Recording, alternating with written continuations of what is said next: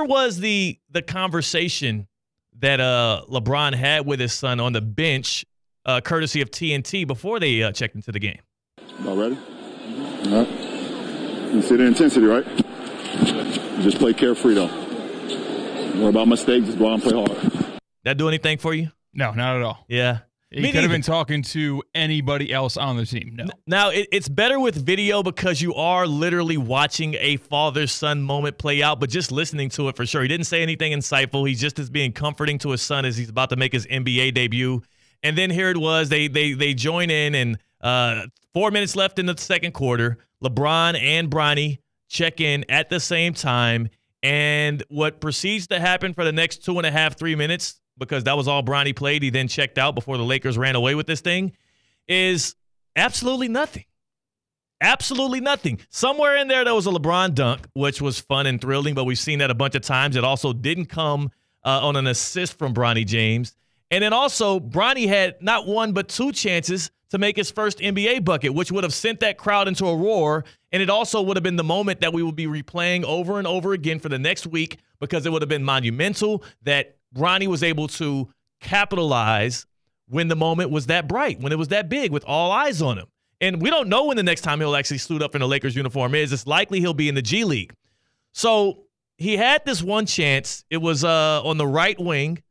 On the right wing, he had a pull-up three-pointer. I believe it was off of a LeBron pass. So we would have had a LeBron, who's the all-time leading scorer in the league. I believe he's going to be the all-time leading assister soon if he hasn't already got there, passing it to his son, Bronny, and the three-pointer was right there. And as he rose up for the shot, I'm like, here it is. This is the moment. I was excited. All of the hype and the build-up that we had been talking about from the summer, really since last year, it was all culminating in this one shot from Bronny. He hits this shot, he don't got to do nothing else right for the rest of the year. Really, the next couple of years, the deal is done. He's done his part in knocking down a jumper and creating this moment for fans to live on. And Bronny went short off the rim. It reminded me of the Jimmy Butler shot. It reminded me of the Jimmy Butler shot, Eastern Conference Finals, Game 7 against the Celtics, that would have got the Heat to the finals, but instead it was short and it was deflating because I was that anticipatory of it. I was, oh, no. He missed the moment. The reason why the moment wasn't that good was because Bronny Jr. wasn't good enough to make that shot. He sold. And that kind of is the entire encapsulating problem with the situation. He's good enough to make the shot, though, is the problem. If he wasn't, he can shoot. He can make that shot. He can make that shot in his sleep. He can make it in practice. He missed it, though.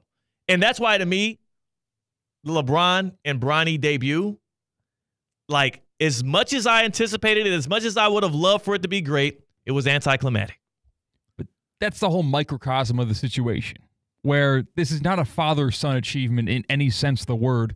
This is a father achievement. This is a father achievement. This is not Ken Griffey Sr. and Ken Griffey Jr. in any sense of the word. I'm actually disappointed in that duo for going to this game. You're mad at the Griffeys? They must have gotten paid a talent fee or something. Well, they were on behalf of Nike. I think they wanted to be there, though. It's lame as hell because Ken Griffey Jr. deserved it, earned it, and became one of the greater hitters that you've ever seen. Bronny James Jr. just happened to be the spawn of the greatest basketball player this era has seen. Here's where I'll push back on that. I'm not saying Bronny would have made it to the NBA on his talent alone, but Bronny didn't have to pick up a basketball.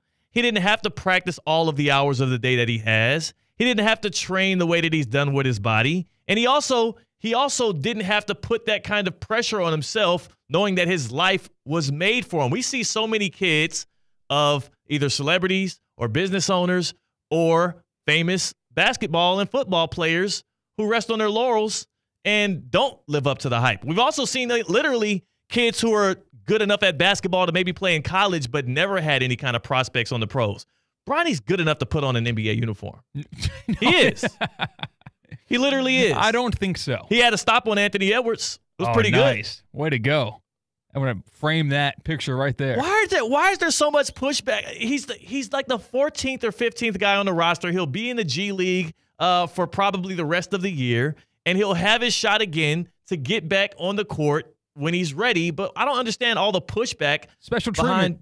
What special treatment? what is it, 4 years guaranteed? Yeah. If you hear someone who's a borderline, not draftable guy get something like that, I don't think so. You know what? He has promise. And you want to know why he has promise? He has the best mentor you could possibly have, and that is the best basketball player left on this planet that is actively playing with the amount of knowledge, genius, and also the genes that LeBron has. I'm betting on the genes at that point. Hey, you're a proponent for this. Just because you might be the greatest of all time at doing something does not mean that you were the greatest at coaching it, great at advising it. An example, Michael Jordan. Not really doing great things with the organization that he is running, and even though he knows how to play the game better than anybody else. Has a good restaurant, though. So I don't understand how you can stand idly by and not call this for what it is, a photo shoot. It's a power move. It is. And it's a LeBron James accomplishment for playing this long. That's the only thing it is. It's, wow, he's old, so old that his son is on the same team as him. That's the only accomplishment there is. That's why I'm mad at Bronny, because he should have hit the shot. If he hits that shot, we're not saying this right now, but he opened the door for it because he went 0 for 2 in his 3 minutes, and he didn't seal the deal. He's never going to get that moment back. I know he regrets the moment it left his fingers. He probably knew it was off, and I know he regrets it because he could have shut people like you up if he just drained the damn thing.